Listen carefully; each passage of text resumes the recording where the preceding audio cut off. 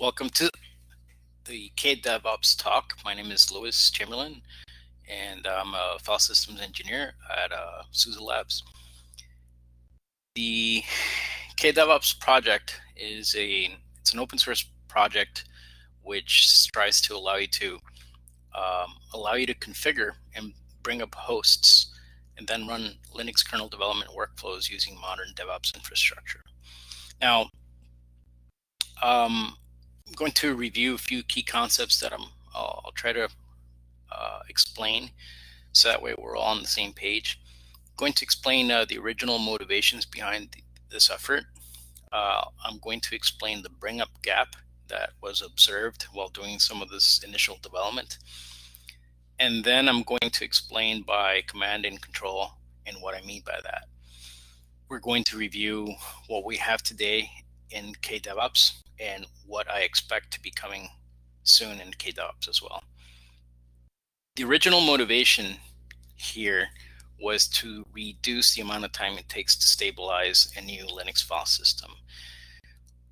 Now, I have tried to get a sense for what folks believe it takes to stabilize a file system, and it seems a lot of people are not aware of how complex this is and how much time it takes. Let's review a few key concepts, though. What is a baseline, though? A baseline, I'm sure a lot of you are familiar, but those that are not familiar with file systems testing or testing in general, baseline just consists of your series of known tests that pass and fail. That's your baseline. And what is a new file system anyway? Well, is Btrfs a new file system, for instance? Btrfs has now been merged 13 years on Linux, so is it a new file system? At this point, it's not. Taking a random poll on Twitter reveals that most folks think it's a lot easier to stabilize a file system. And the amount of effort to also upkeep and stabilize a file system seems easy as well. Some companies that are new to Linux also believe that they don't really need to do a lot of work behind stabilizing file systems. So there is quite a bit of effort required to do this, and I'm going to get into some of these details. So to understand why it takes so long to stabilize a file system, we must divide and conquer. We have to try to understand why it takes so long, and we also have to understand that stable doesn't really mean that there are no issues. If you're doing proper testing, you will always have issues to work on. Some of the dangers that I've observed as a relatively newcomer to file systems development is that there is little to no documentation. It's also difficult then for new developers to ramp up. Testing file systems is complex. That's another lesson that I've learned really quick in jumping into file system development. And I asked myself in trying to analyze this question, what if we at least tried to make file system testing easier? What would this look like and what is needed? For those of you who are not familiar with testing file systems, we use a project called XFS tests. Now, XFS tests, as the name implies, came from the XFS file system and its test suite. These days, we use XFS tests to test different file systems, all file systems as possible. So it's not only used for XFS. We do a disservice, in my opinion, in the community by calling and referring to XFS tests as XFS tests. So I'll refer to XFS tests as FS tests moving forward, given that it reflects better with the community and what in the test framework that we use it for, and that we support different file systems for it. For those that are not familiar, here's an example of a configuration file to test different file systems. Here's just your generic setup. Here you have your configuration options for testing Btrfs in a simple environment. And here's another example. The MKFS options is basically what the test framework will use to create the file system that you will test. And as such, you can also imagine then that you have different KFS options that you likely would want to test. This is pretty time consuming, as you can imagine. So the original approach here was to try to at least reduce the complexities around using FS tests. And part of that work was the project called OS Check. It was announced in July 2018, and it essentially consists of a shell wrapper around FS test's own check script. And this is why it's called OS Check. It splits up testing also, at least for XFS, into sections. As I described earlier, you have different MKFS parameters that you may want to use for different types of features that you want to enable for your file system. One of them may be reflinks, for instance. As such, you need to actually test different, run different tests on these different configurations. This will also increase the amount of testing that you will have to do. So OS Check's approach was to divide this by the different MKFS params that you create. It assumes that, if you want to reduce the amount of time it takes to test, you will use a different bare metal or virtual guest per section. That should reduce the amount of time it takes to test, given that you'll be running in parallel different tests, full FS tests per section.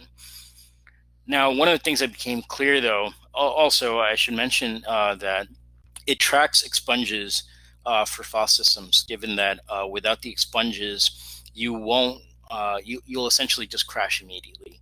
Take it for granted that you run FS tests, you will crash the system. And the reason is that, as I described earlier, proper testing will ensure that you always have issues to address. Expunge lists remove tests that are going to fail, so that way you can track a baseline. One of the things that became evident after announcing this project was that we were lacking a way to do bring up. And Matthew Wilcox originally had brought this up, and his recommendation was actually to merge K-test and OS Check together. I looked into that, and I ended up disagreeing with that. And I really disliked both my own script approach and even K-test's script approach, in the sense that we were forcing everyone, shoving QEMU down everyone's throat. I'm not sure that's the best idea. It also assumes that you're running Linux, and these days we even have kernel developers doing Linux kernel development on other operating systems. It also assumes that you're going to be using local virtualization technologies, and that's not also true. You may want to use cloud solutions. So the bring up gap is this. How do we bring up hosts to do kernel development, and specifically for FS tests? So everyone does have their own set of scripts for running tests with QEMU, for instance. K-test is one, Rapido is another one. I had my own KVM tests.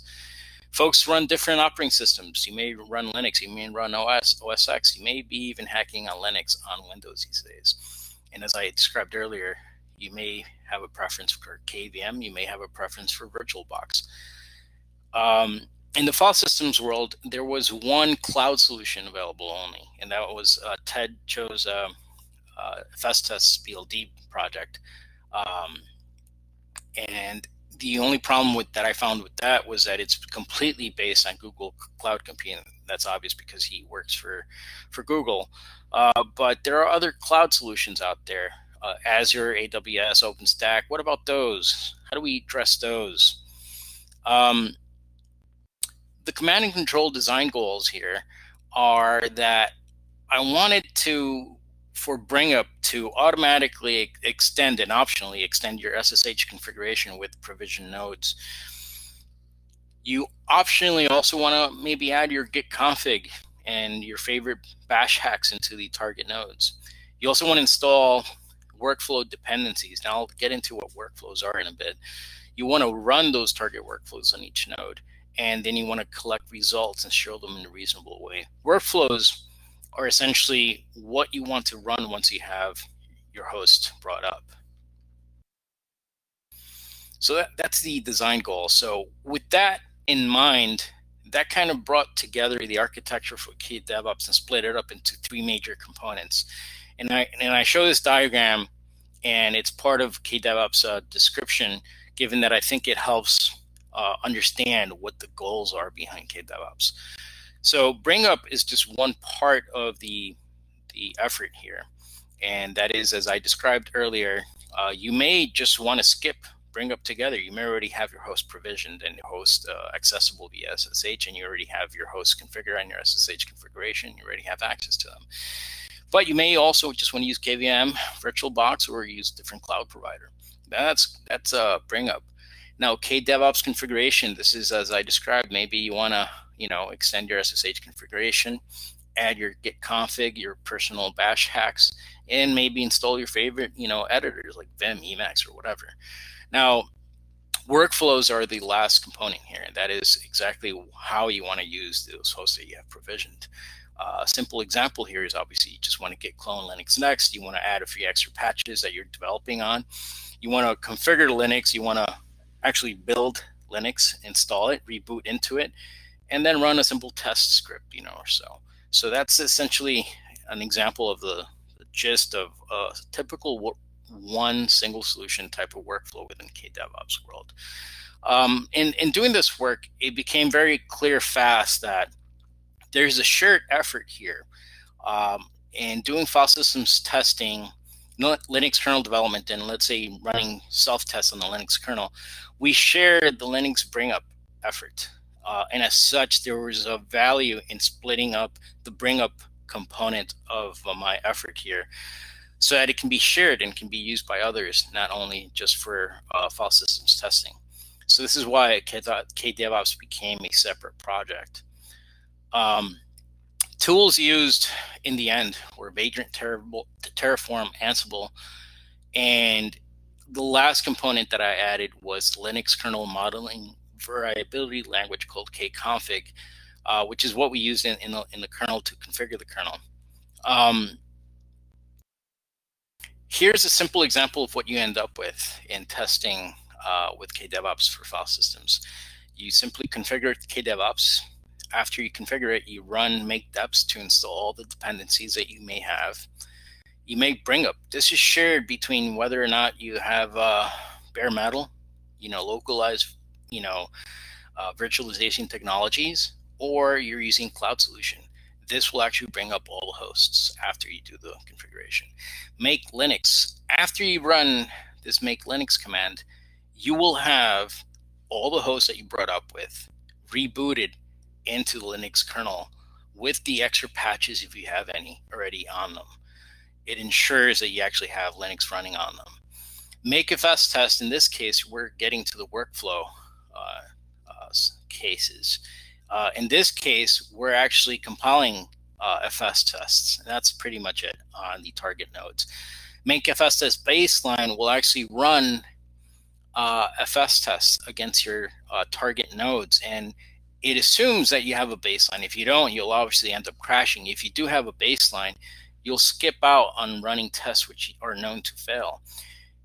Now, if you want to keep track of what issues were found, I figured a decent way to see what issues are found is just to have you run git diff. Now, what does this look like? Well, since we're tracking the expunge lists, it simply becomes a diff against the expunge lists. Now, this is what you would do as a developer initially, right? So you would just extend and augment your expunge list with the known issue and failure, which may have crashed the kernel. As a developer, you may then look into the issue, and then you may want to report it upstream. And this is what I did as an example here. Now, I'm using Debian here as a sample distribution, given that it's just easy to work with, it's public and so forth.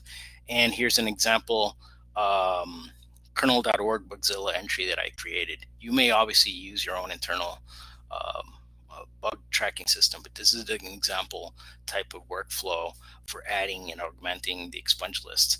And this is a real bug, and you can go and look into it. And I believe that this issue is caused by actually low amount of CPU nodes for the actual test.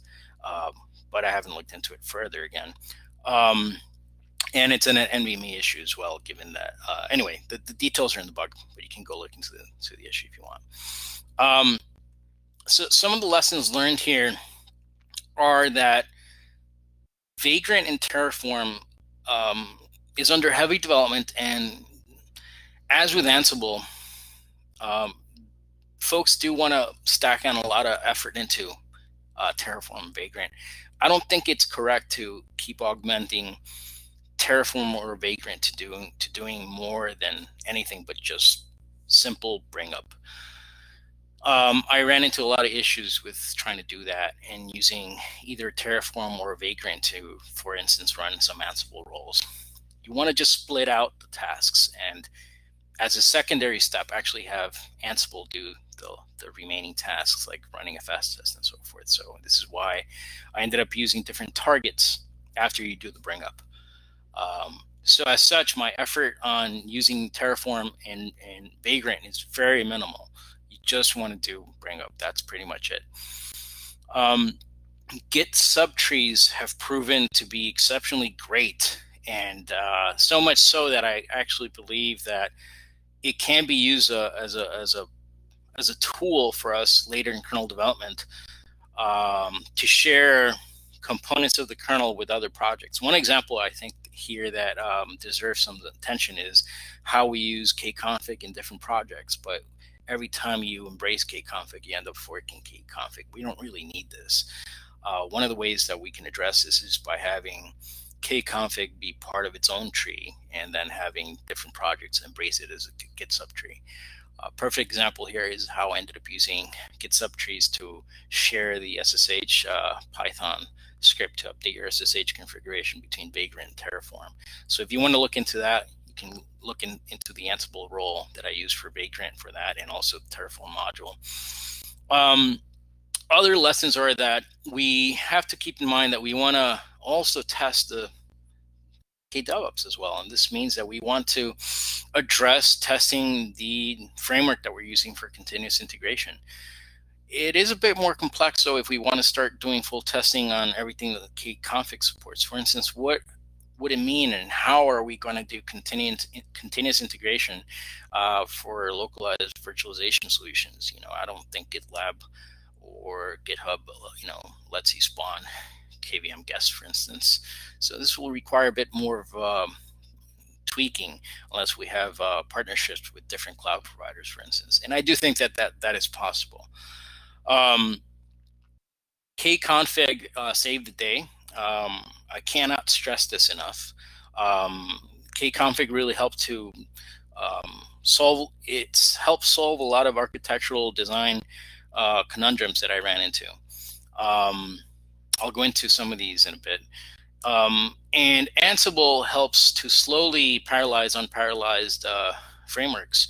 An example of this is just how Ansible already has parallelization heavily in mind, and as such, it's up to you really to design your workflows to try to see what you can parallelize. So going into how kconfig helped, bring up has high level of variability, right? You may want to bring up KVM host, VirtualBox host, cloud solutions, and then how you want to test things, right? Obviously, that's highly configurable. In my experience with embracing kconfig in this project, it also helped push to document and describe different distribution bring up concepts. An example here is different enterprise Linux distributions may obviously have registration schemes. Otherwise, your Vagrant images would be completely useless. Another example here is that internal R&D setups may actually want to use custom repositories instead of doing distribution registration. Well, you actually end up having to document this if you want to add this into kconfig somehow. And the internal, the actual extensions to add this into kconfig means that you're going to be documenting this into kconfig as well. Now, another benefit was that kconfig allowed to unify the different workflows that I had in mind in using kdevops. So as I mentioned earlier, we can use kdevops to do kernel development. I was thinking of using it for doing self-tests, for instance, for some of the components that I maintain in the kernel. I also was thinking of using it for file systems testing. Well, with kconfig, there's no need to have different Git trees for this. We just unify these things, and then basically what you have is a different workflow. You have general kernel development, you have file systems testing, or you have self-tests. You don't really need to fork these out. Now, there are ways in which you may want to use Git subtrees, though, to fork out, for instance, not fork out, but just use Git subtrees for embracing kdevops for your own private uses. Now, not all workflows also use kconfig. So an example here is fstest. Fstest is not configurable. You have to use a whole bunch of parameters and so forth. And so kdevops allows you to kind of mock up what it would look like if you embrace kdevops within a test target workflow like fstest. And this has proven very useful in the development of kdevops, given that it has also allowed to put a lot of things into documentation which are just tribal knowledge. And to get an idea of what it looks like, just go look at the kconfig entries for XFS and kdevops. There's a lot of documentation now for different features and so forth, and incompatibilities for features. It also allows you to define semantics or requirements clearly. So certain kernels may require different things, right? So kconfig is designed to do this. So what's next in this effort with kdevops? So doing your baseline for testing is still very manual and very time consuming. However, it is possible and it should be possible to create a baseline for a random new kernel for a file system, provided you have the tests implemented, right? It really should just consist of trying to detect and smoke out errors and annotating whenever you run into an issue, and reiterating this process, annotating, extending your expunge list every single time you run into a crash. So that should be possible. So I do see this as a future development effort that can be integrated into kdevops for fstest, for instance. We should be able to also do reverse bisect. We want to automate this process. Now, what do I mean by this? An example here is if a recent bug, I won't go into the details given that this is public talk, but there was a bug that was a block test bug that was reported, and it wasn't only myself that ran into this issue, but another developer was able to confirm this. Daniel was able to confirm this, and after some time, we observed that the issue just went away, but we were not able to confirm what exactly fixed the issue. You should be able to do a reverse bisect to try to see which commit actually fixed this. And that's what I mean by a reverse bisect. We should be able to do this. This is a task that is completely automatable. Other workflows can be easily added now. kdevops now has support for fstest. It should be easy for us to augment it to add Linux kernel self-test. I'll be doing this myself, given that I will be using this for testing firmware and other components that I maintain. Block tests should be very trivial to add as well, given that block tests is essentially an architectural kind of fork in spirit of fstests.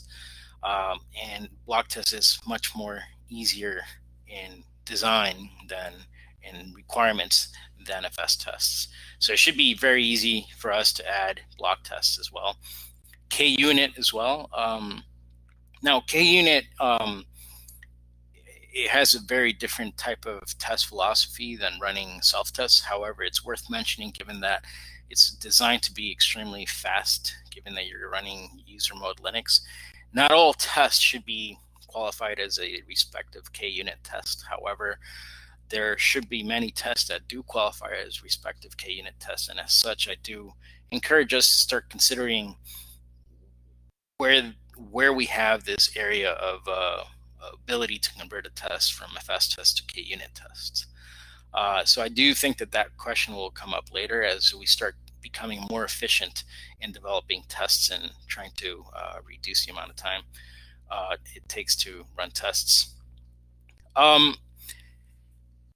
What I'm observing as well is that we're starting to commoditize file systems testing with these sorts of technologies. And it should allow us to, with a bit of time, easily ask ourselves and evaluate how long it takes to run FS tests against a baseline in a cloud environment and against different cloud solutions. Who's doing a better job in providing features to allow you to do these tests? Now, if you're a big company, you have a very complex, heavy loaded storage type of workload environment, you may realize that the effort behind FS tests and testing with FS tests may mimic a very complex workload as well. As such, you may be thinking about doing an evaluation of a cloud solution with kdevops to essentially also consider running something similar for your own workloads. Containers. It was brought up to me that yes, maybe we should use containers for testing. Yes, absolutely. It should be possible to reduce the amount of time it takes to test a file system by also running, for instance, each individual test on a guest in a different container. You obviously do need a lot more memory for this, and you may need a lot more storage. However, it should be possible. You will definitely crash the system right away when you initially do this, and this essentially just means that you'll have a lot more bugs reported. However, we welcome this. We want to push the limits of Linux. We want to test FS tests in as crazy ways as possible. This is essentially how we reproduce all these crazy situations that customers may have. So yes, using containers for running a test per container is a desirable goal, and it is something that we will look into. I do suspect that will then reduce the amount of time it takes to test to running the amount of time it takes to run the longest test that you have. That's pretty much it. How long does it take to run the NFS test? It's just what's the longest amount of time it takes to run your longest test. That's pretty much it. That's what it should come down to.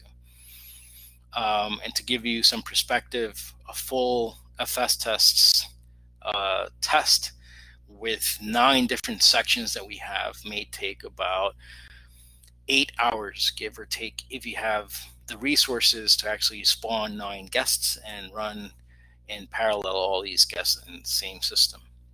So this would be of huge value. And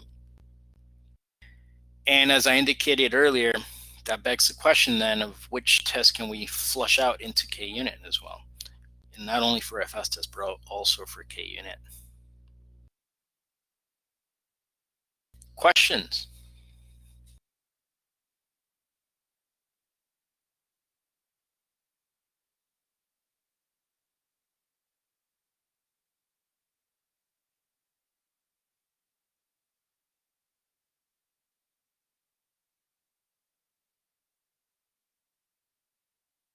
I see why Bonataki is typing, and so is Torsten. How long does it take to build and run tests? Well, to build is relatively fast. You may want to build the Linux kernel. That's an optional sub workflow, if you will. And by sub workflow, I mean that, as I indicated earlier, for instance, block tests and FS tests share the common goal of maybe if you're doing kernel development, to compile Linux from a Git tree and apply a patch.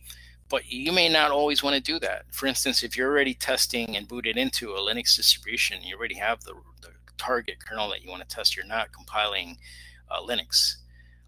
And as such, you skip that completely. So it depends what you mean by compiling, but for instance, to compile a fast test, it's really fast, less than a minute. I typically recommend, from my personal experience, I recommend using 8 vCPUs, 8 gigs of RAM.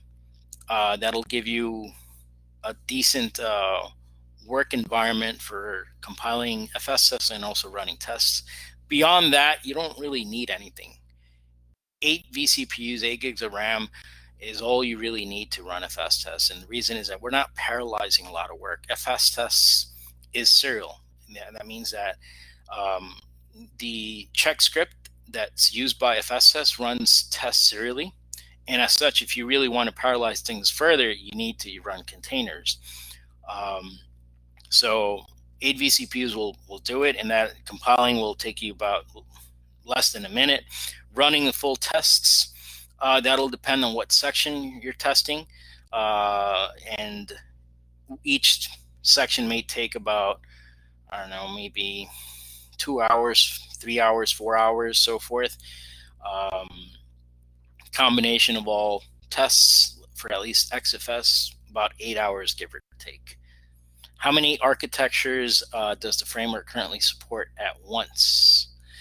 So kdevops, by design, I had to make this design criteria early, was we want to support using kconfig to allow you to specify what architecture you want to use and not to run different tests in parallel. So what I mean by this is, if you want to deploy kdevops to test x86, you can do so. If you want to use kdevops to test ARM64, you can do so, but it'll be in different directories.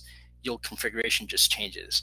And the spawned guest that you run or cloud environment that you run, that'll just be separate, that'll be stored in different directories. So pretty much in parallel at once, as many as are supported.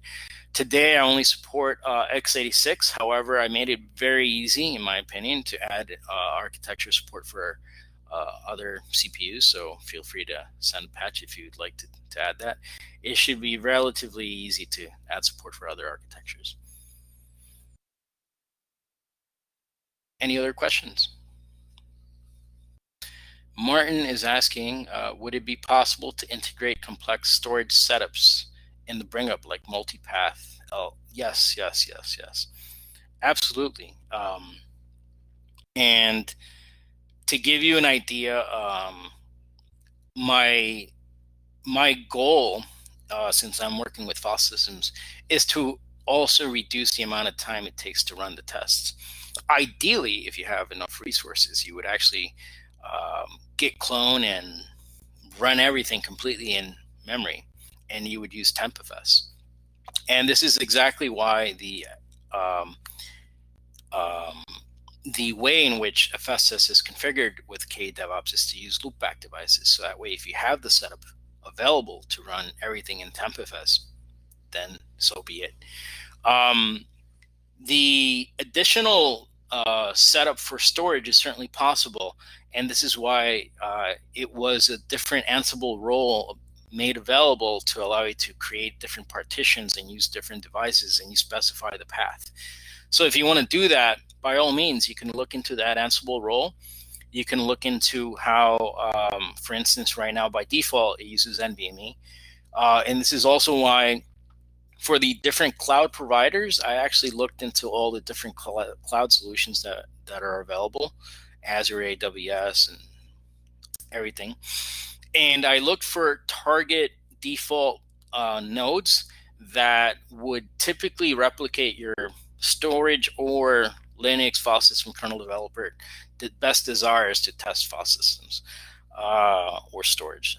So as such, I strive to look for cloud solutions in images nodes, if you will, that would come with NVMe drives, or allow you to use something like AWS EBS, which would dynamically allow you to create different drives on the fly.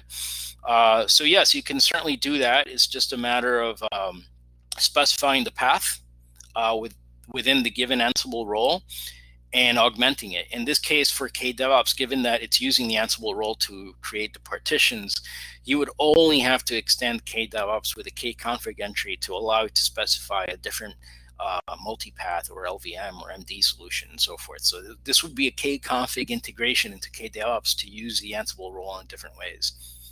And if you may need so, you may need to extend those Ansible roles to support that as well.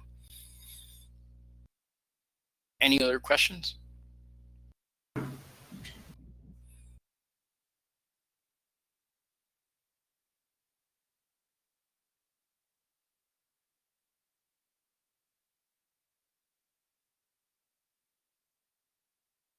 Okay, there are no further questions. Oh, Giovanni. Yes, it takes a long time to click all the Firefox buttons to share the camera. I want to say you seem very focused in developing this, the scripts, in developing the testing framework. I wonder if you see as an equally important aspect of this sort of keeping it running with minimal supervision. What I want to say is that we in the performance team, the effort is mostly done by Mel Garment, but the hours of engineering have been spent in writing the framework, but there's also a lot of effort in keeping it running, like keeping the grid up. Like we have this loop that just look for commits, and then it runs, and then every now and then you have to go check. Did it find something? Okay, nothing. Keep running. So you seem to be like looking for this tool to be able to run on different cloud providers. But if I read between the lines, it's sort of like you write the tool, other people run it. Do I get it wrong? Sorry, I don't want to put words in your mouth. Just trying to understand. Well, how you use the tool is up to you. In my case, I obviously will be using it to test file systems, right? You may want to use, I can't say how you want to use kdevops, right? The technology and the what is being provided here is an easy way for you to do ramp up, and how you use it is up to you. Now, of course, I have my own ways in which I plan on integrating this, and I am doing my own integration and using it, but I cannot say, I can't dictate how you should be using it, given that this is intended by design to be flexible. I think that how you use it, that's really a separate aspect to this. And it's certainly worth discussing. However, it is a separate effort how you, for instance, you may use it to do continuous integration, for instance. That itself is a separate topic, though, and worth talking for sure. But it definitely is a separate goal and objective.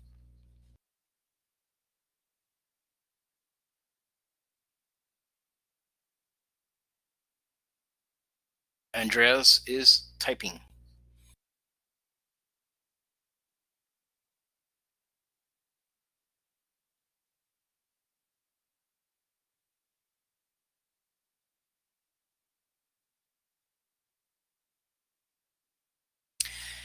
It really depends. If you're a customer, for instance, and you want to reproduce a bug, and you want to contribute to upstream FS tests with it, sure, you would use it. If you're a customer, for instance, and you want to see what it's like to run tests for file systems, you can certainly use kdevops to try to create in an easy way a testing framework and to try to run tests. Getting someone who's not familiar to actually run FS tests can be quite complex. The goal behind this project really is to try to reduce the amount of time it takes to run your tests and also to do the bring up, right? So it's really up to the customer. If they see value in it, they can certainly do so. From our perspective, without going too much into the private details, we obviously will be using and do use it for our own development and our own testing. But it's up to those who find the tool useful to use it or not. And there's no reason to shove this down anyone's throat, right? It's all it is just a framework with technologies put together to allow you to easily bring up and run a workflow.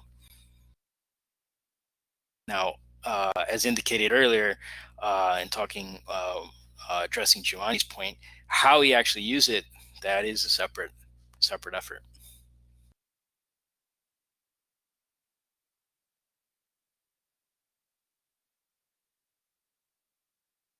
Any other questions?